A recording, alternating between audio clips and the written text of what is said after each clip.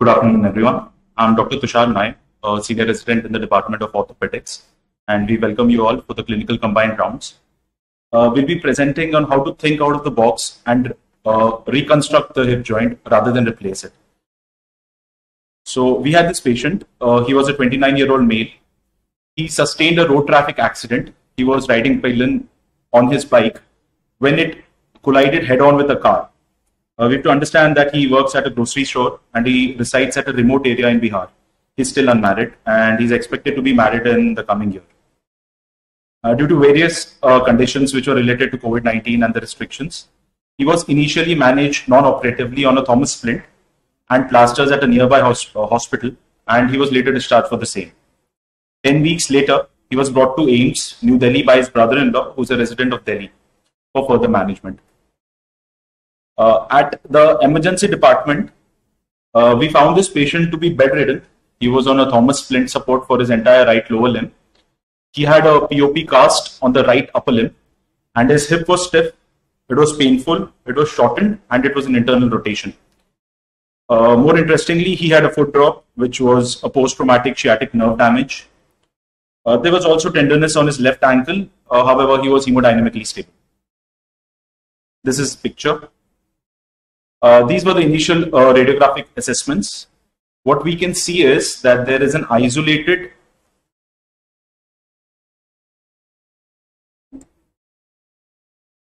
there's an isolated lateral malleolar fracture here, which is well aligned. So is the proximal humerus fracture, which is in the initial one third of the shaft. There also seems to be good cortical contact here. Then we got the pelvic radiographs done. And what we can see here is that he is on his Thomas splint, and there's a gross abnormality on the right side. And there are two cardinal lines that we observe to look for any acetabular fracture. This is the normal side. We can see this line here. This is the iliopectineal line. This line, if we follow superiorly, this is the ilioischial line. Both of them seem to be broken here. This is the iliopectineal line. This is the ilioischial line, which end abruptly and are broken here. The obvious other abnormality is the medialization of the femoral head. We can see it's broken into the quadrilateral plate and it is moved into the pelvis. We can also see two fragments here. This fragment is the posterior wall fragment, which has been displaced superiorly. And this is the fragment of the posterior column, which has been medialized here. So usually when we suspect an acetabular fracture, we go for Jude views. This is the regular Jude view, which is done in 45 degrees oblique position, which helps us look more clearly at this entire part here, which is the anterior column, and this part here, which is the posterior wall. We can clearly see here that there is a fragment which is chipped off. This is the posterior wall fragment. And in the iliac oblique view, which helps us look more better at the posterior wall, or posterior column, I'm sorry. This entire part is the posterior column. We can see that there is a fracture here, and there's a free floating segment here of the posterior column. This is what the obturator and iliac view show us. We can also see that there is intermittent callus formation here, the whitish color thing, which shows that the fracture is quite old. It was 10 weeks old when the patient presented to us. We also need to assess the pelvic ring, and the two commonly done views are the inlet and the outlet views. What we saw here was that the pubic symphysis is displaced, and it is displaced almost roughly around less than 2.5 centimeters, which Young and Burgess have classified as an anterior-posterior compression type injury, which is type 1, which is less than 2.5 centimeters. Further, we always require a CT scan to look at what the injury was and how further we can plan any operative or further management options. To discuss this, I call upon Dr. Rajesh. Good afternoon, faculty members. I will be speaking about the radiological aspect of acetabular fractures. Coming to the basic brief anatomy of the acetabulum. Acetabulum, it is a basic, it's an osseous curve formed with the junction of ilium, the ischium, and the pubis. Laterally, it is formed by the anterior wall. This is the posterior wall. And medial surface, we have the quadrilateral plate. This one is the ilium, this one is the ischium, and this is the pubis part. This is the anterior wall, and this is the posterior wall. Coming to the part of anterior column, basically we have two columns, anterior and the posterior column. The anterior column is formed by the anterior two-thirds of the iliac bone, the anterior superior iliac spine, and the anterior inferior spine, and the anterior wall, and the superior pubic ramus. Coming to the posterior column, this is the anterior column. Coming to the posterior column parts, we have the greater sciatic notch, the posterior wall, the lesser sciatic notch, and the ischial tuberosity. And next one, we have the sciatic buttress. This is the sciatic buttress. This is the confluence of the anterior and posterior columns, which connects to the axial skeleton through the sacroiliac joint. This is the same thing. This is the anterior wall, and this is the posterior wall. And coming to the imaging modalities, previously radiographs were the mainstay of the modality, but in the present scenario, we have the MDCT, which is the modality of choice, as it can better detect the intra-articular fracture fragments, the displacement, the impaction, and it also detects the soft tissue complications. And another advantage is the use of multiplanar reformatting images, which we can see images in the axial, the sagittal, and the coronal images. And based on the type of fracture line and distribution of involvement of the anterior or the posterior column, we have basically this one is the both associated both column fracture. This is the T-type acetabular fracture, and this is the transverse fracture. Coming to the index case, this was the axial bone window algorithm image. We can see fracture of the right acetabulum with combination of the posterior column in the quadrilateral plate, and we can also see the intra-articular fracture fragments with impaction of the right femoral plate. This was the image often just superior to the level of fracture. As the patient presented late, we can also see the callus formation at the level of fracture. This was the coronal reformatted image. We can see the combination of the posterior column and some intra-articular fragments, as well as the impaction of the right femoral plate. This is the VRT, the volume rendered technique image, which basically gives the overview on the type of morphology of the fracture pattern. Here we can see the combination of the posterior column, which is better appreciated in this. This is seen from the posterior aspect. Here we can see the combination of the posterior wall and the posterior column. And to describe the acetabular fracture morphology, the best we use the end-phase view seen from the lateral aspect of the pelvis. Here we can see the fracture line traversing anterior to the posteriorly, involving both the anterior and posterior walls with combination of the posterior column. So basically, it's a transverse type of fracture of the acetabulum. The same fracture seen from the medial aspect of the pelvis with combination of the posterior wall as well as the posterior column. And these are the selected VRT images of the right femoral head. This is seen from the posterior aspect. We can see the impaction of the right femoral head with defect along its posterior articular surface. And this is from the anterior aspect. We can see the intact anterior surface. To summarize the findings, we have a combined pelvis acetabular injury. As suggested, there was a widening of the pubic symphysis, giving rise to anterior posterior compression type 1. And we have the transverse fracture of the acetabulum with segmental posterior column and the comminuted posterior wall and the femoral impaction with intra-articular fragments. The rest of the part will be continued by. Thank you.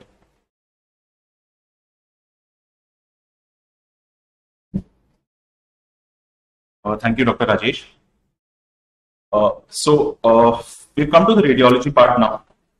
We'll be dealing with the case scenario more in detail and how to manage them, what challenges will we encounter, and how to salvage the joint. To deal with the management part, I'd request Dr. AIIMS sir to continue the discussion. Thank you, Tushar. After discussing the clinical history and the radiological findings, we have a case scenario of this patient who is having 10 weeks old, relatively well-aligned proximal third shaft humerus fracture with left side isolated lateral malleolus fracture. Usually these fractures, which is already 10 weeks old, we manage them conservatively. And we didn't opt for any operation in this patient. The main scenario we have now left with us is the 10-week-old neglected combined pelvic acetabulum injury with dislocated hip and associated post-traumatic sciatic nerve injury.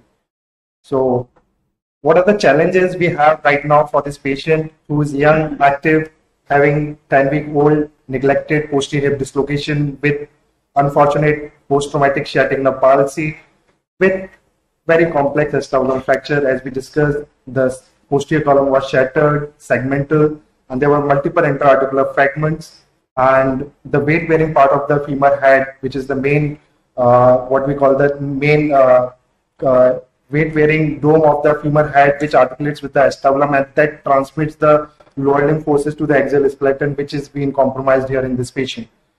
So what are the treatment options? When he came to us, considering AIIMS as a premier institute, he was hoping something to be done for him in better way. And we have the options, considering young age, giving this option as a conservative management where we apply a heavy traction for a long period. Already it was past 10 weeks. We didn't think this will work for this patient. Another option which is not routinely been done but was done in 90s, where the hip salvage was done just moving the head and neck part of the femur and mobilizing the patients. The patients have the relatively pain-free hip joint but with instability. So these two options were ruled out, and we were not thinking of these two options in this patient. So what we have and what we are doing routinely in our department is, in such patients where they present us in neglected way, we augment the acetabular defects and do the primary total hip arthroplasty. That is being done by Professor Malhotra sir for a long time and with definitely good outcomes. So if we go through the literature, what we have so far over the management of the neglected acetabular fractures, there is a consensus like conservative treatment is drastic and it is not given to any of the patients in the present era. Definitely osteosynthesis, salvaging the hip joint in these patients is very challenging. We have to consider a lot of factors related to the patient anatomy and the duration of the surgery. And THR, though looks simple in native hips, but in complex neglected acetabular fractures is very tricky, and it involves a lot of inventory of the implants, expertise, many of the bone substitute, and always the results are inferior if you compare it to the normal THR which we are doing in the geriatric age group or younger age group for some sort of osteoarthritis. There's one article which shows, compares what should be done in neglected acetabular fractures. Should we do in young patients? Should we fix them primarily or replace them? In a series of 6 patients, they did only open reduction and internal fixation. In one patient, that too had simple posterior wall fracture that was neglected. Rest other patients, they have done immediate or later on total hip arthroplasty.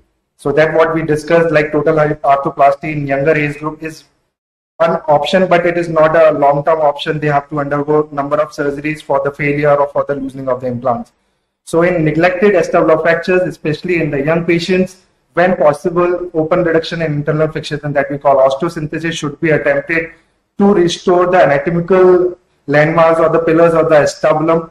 That may facilitate, or definitely it facilitates, future total hip arthroplasty in these patients.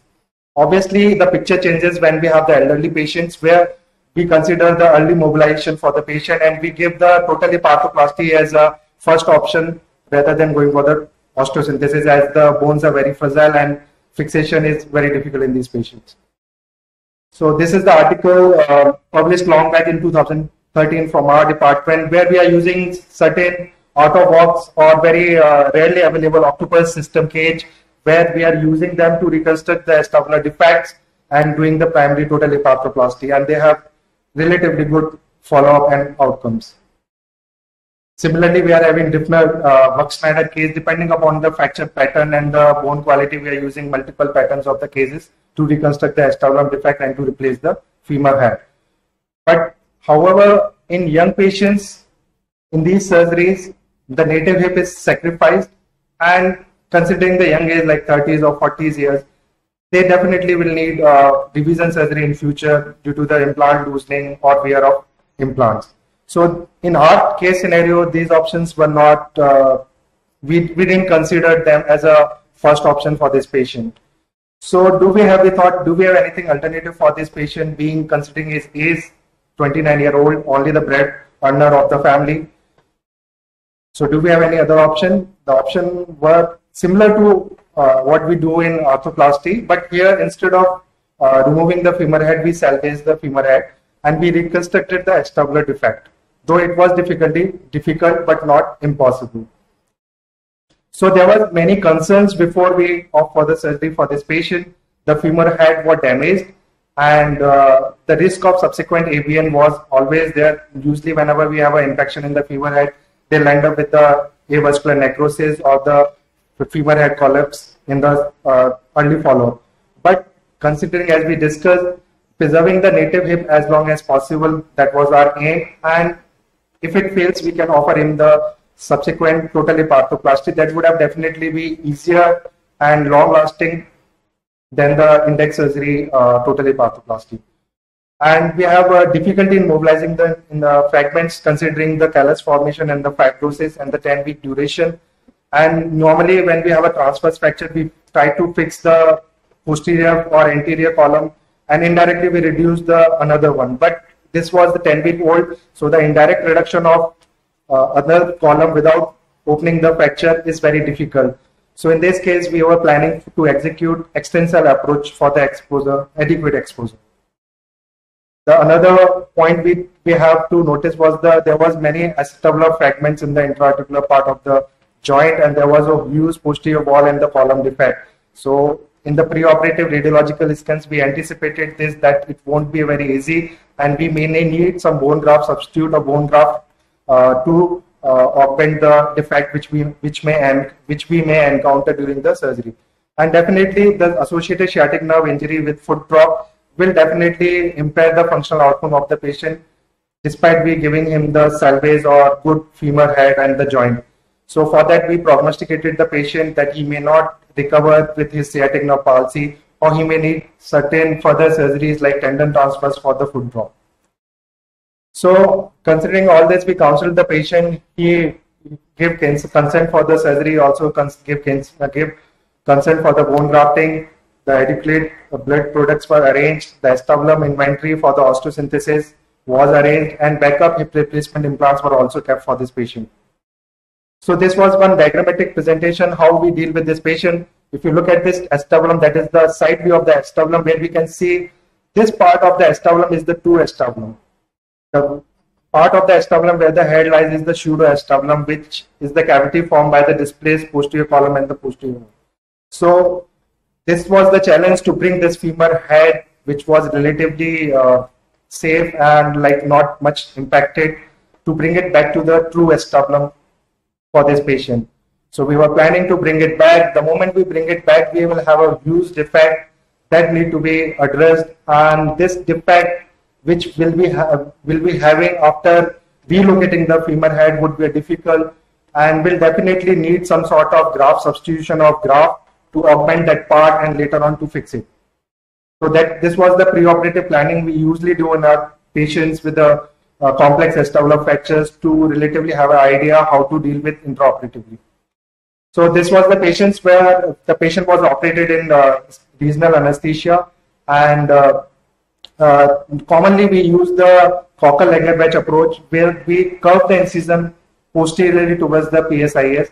But in this patient, considering the long duration of the fracture and need for the extensile surgery, we opted for vertical incision, which gave us the added advantage of doing digastric osteotomy of the greater trochanter, which help us to mobilize the femur head adequately and to relocate into the true acetabulum. Also, we relieved the insertion of the gluteus maximus to make as much as possible free the femur head from the attachment and to bring it back to its position. After the femur head was brought to its position, we have a huge defect. This was the digastric osteotomy we did intraoperatively, and this is the defect we encountered. So this is the defect which was basically the false acetabulum formed by the defect of the posterior column and the posterior wall. And this was around 5 into 4 into 4 centimeter defect. Normally, when we have a defect routinely in our surgeries, when we have the posterior column fracture, isolated wall fracture, where the defect is not much big and it involves just the posterior wall, we routinely reconstruct those defects by harvesting the ipsilateral autologous iliac crest graft and replace it over the posterior wall. And that does definitely good to the patient. It reconstructs the acetabulum and gives the posterior support to the acetabulum and prevents the posterior dislocation of hip. But in this case scenario, as the defect was big, around 5 centimeter defect, we couldn't harvest this graft because it would have not sufficed to the area we needed for this patient. So luckily, unfortunately, under the leadership of Professor Malhotra sir, we have a bone bank where we harvest the allograft, in our department, both in main AIIMS and in trauma center, we have the bone bank where we harvest the femur head, which we are routinely getting in the replacement surgeries and also from the donations. So we are harvesting those bone grafts in the bone bank, and we are frequently using in tumor surgeries and revision surgeries of the hip arthroplasty and knee arthroplasty these allografts. So we have the opportunity to use this facility available with us for this patient care. And this is how we harvested the desired segment of the bone graft substitute we needed to reconstruct the defect in this patient, and we measured 2 fragments we took to reconstruct the posterior wall and posterior column defect in this patient. And this picture shows how we use the allograft to fill up the defect and put a plate over it to reconstruct. Now we can't see any part of the hip joint seen. The hip is pushed back, the femur head is pushed back into the true acetabulum, and the entire defect has been filled up with the allograft and has been stabilized and fixed with the implant. So these were the pictures. In the intraoperatively we used the fluoroscopic examination to reconstruct the posterior column and the wall, though the patient is having some defect in the femoral head, but it was partial anterior superior part. The posterior superior and posterior part of the femur head was intact, and patient had relatively congruous hip joint post-operatively. So these were the immediate post-operative x-rays where the hip joint was at almost at the same level to the opposite side hip joint. The hip joint was femur head and the acetabulum was congruous. There was no medialization of the femur head, and relatively happy surgery we did for this patient. So in this patient, for the osteosynthesis and for the salvage of native hip joint, the extensive approach with trochanteric flip osteotomy and the use of allograft worked in this patient. However, our fingers were crossed because we have used the allografts and did surgery in such a neglected patient where the chances of failure are very high. So this was the 6 months follow-up of this patient. The allograft wasn't resolving, and the hip joint congruency was maintained. The femur head is still viable. There is no collapse in the femur head, and this patient was happily walking without any support at 6 month follow-up. Though he is having some lurch due to the old neglected trauma, and we did the digastric osteotomy, he might have some lurch due to that. And this is the 1 year follow-up. He came luckily today, and we took the X-rays. Still, the femur head is viable. The hip joint is congruous. The acetabulum is maintained. The fixation is maintained. There is no allograft resection. The allograft has started incorporating with the host bones. And this is the picture we have. And this is at 1 year follow-up. He's able to do his routine activities. This was what we are aiming for, at least to give this poor guy to do his routine activities without any assistance and without any help.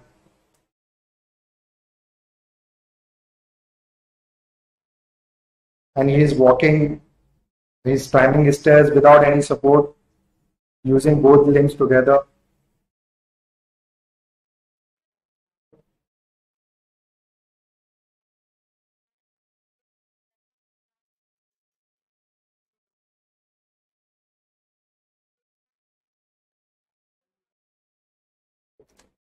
So now I would like to call Dr.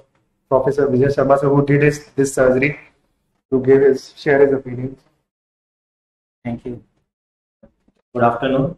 I think this was one of the most challenging cases which came to OPD.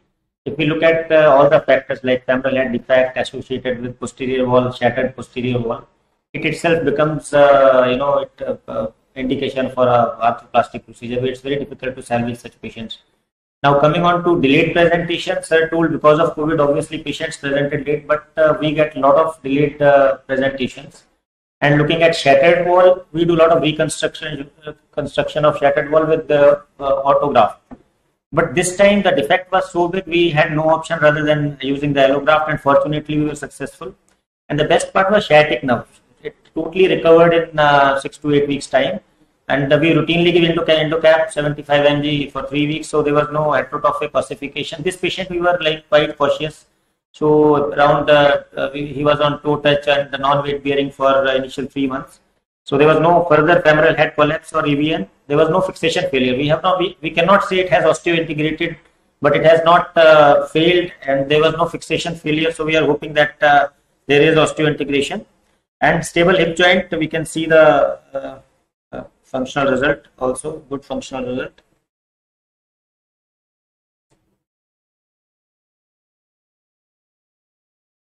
So to take home with messages, referral system should be good. The problem with our institution, small hospitals, they admit the patient, they try to do the acetabular surgeries, and after few days they keep the patient and then they say, okay, we'll refer the patient to institution. And then results become very bad. Like we learned surgery from Leterne, Jude, and even in their series, after 2 weeks, results were less than 40% good results they could achieve if the patient comes after 2 weeks. So I think early referral system should be there for such injuries. And we had very good pre-planning system with radiology and other people. And patient compliance was very good, fortunately, in this patient. So in neglected acetabular fractures, osteosynthesis and salvage would defer immediate need for replacement surgeries with favorable outcomes. And allograft availability was like, I think this was one of the most important factor, I would say. But operatively, we decided that pre-operatively we had idea we'll go for allograft, but still most of the surgeries we could do with autograft. But in this case, allograft was needed, and fortunately, we could get a very good allograft, and the allograft survived. Thank you.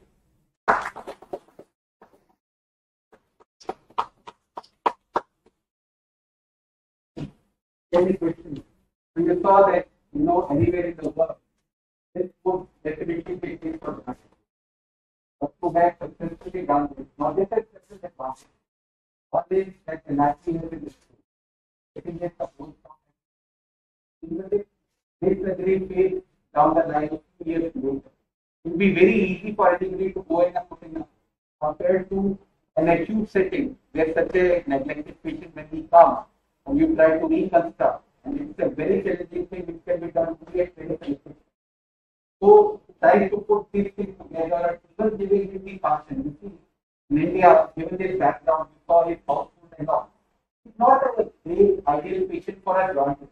So it's more of a salvage of it. So if he continues to suffer with pain and can't do anything.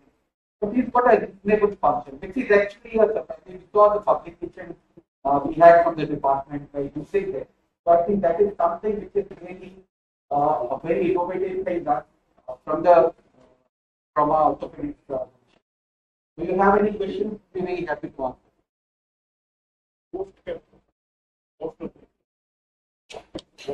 Most of the implant. Actually, only one plate was used with 8 screws, so it is.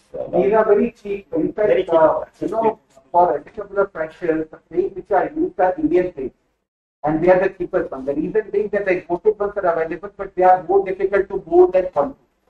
So when you have those different shaped fragments, you're putting them together, you can shape any Indian plate on top of it. Most of the time, our center we use Indian plates which are very. And second thing is in trauma center, many patients are unattended or poor, and the implants are anyway given free of cost. ECL patient or unattended patient or EHS patient, there was a system for EHS to spend and then get reimbursement, which has been discontinued. So anybody who doesn't have money on it doesn't have to pay for the surgery because it's not enough.